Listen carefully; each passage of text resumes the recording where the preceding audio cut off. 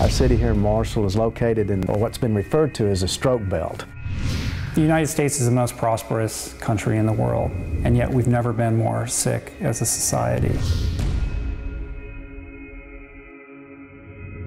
To be heavy is natural around here. Stopping at a burger place on one day, a pizza place on the next day. My blood was like gravy because my triglycerides were so high. The doctors would just treat symptoms. My health was failing very quickly. I dropped dead from sudden coronary failure. I was dead for 6 minutes.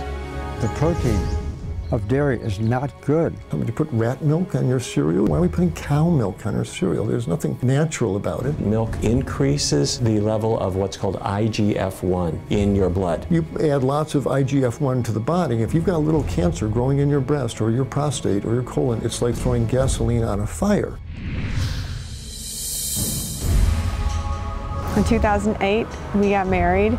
That was also the year that his prostate cancer was diagnosed. One Texas town is working to turn the tide on chronic disease. The Smiths began eating a plant-based whole foods diet, and before long his prostate cancer disappeared. Yeah, we had a lot of resistance, a lot of skepticism. All three of us in those 28 days lost an average of about 17 pounds. I've never been anywhere near as good an athlete as when I became vegan. I've not been to the doctors in like 4 years. We literally are what we eat. And if we eat animals who've been abused and who are stressed and who are diseased, that has an impact. We can not just prevent illness, we can reverse it. We can have narrowed arteries open up again. We can have diabetes improve and sometimes even go away.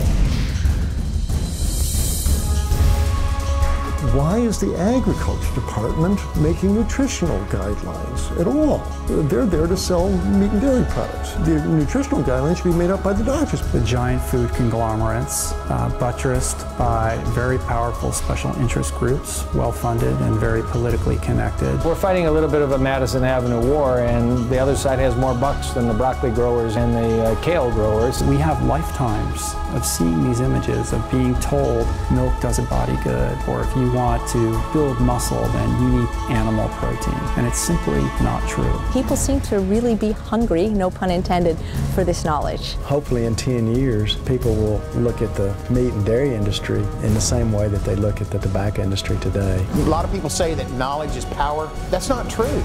Knowledge applied is power. This is for this animal, me.